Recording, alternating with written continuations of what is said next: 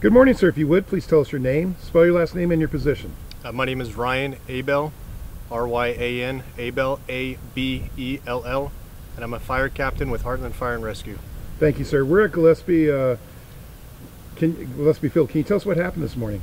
Yes, sir. Approximately 10:40 a.m. this morning, an alarm was dispatched to Gillespie Field for an aircraft crash. Engine 9 in El Cajon, as well as the local agencies of Santee, San Miguel, County HazMat, and San Diego City HazMat arrived on scene to find 2 souls on board that were both extricated, self-extricated, with non-injuries. Per the pilot, he states that while he was landing, he lost control of the aircraft, causing it to go off the runway and spill a significant amount of fuel onto the runway. And the plane tipped over. The plane did tip over on its right-hand side.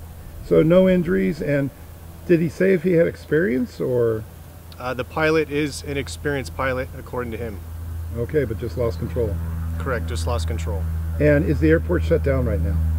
The airport is currently operational, limited. They're working right now on getting a crane to crane out the aircraft and put it into either the owner's hangar or a repair hangar.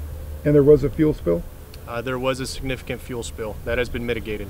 Okay. Is there anything you'd like to add, sir? No, at this time, everyone was safe, and that's what we're happy to hear. Well, as they say, any landing you can walk away from is a good landing. Yes, sir. Sir, thank you so much for your time. Thank you.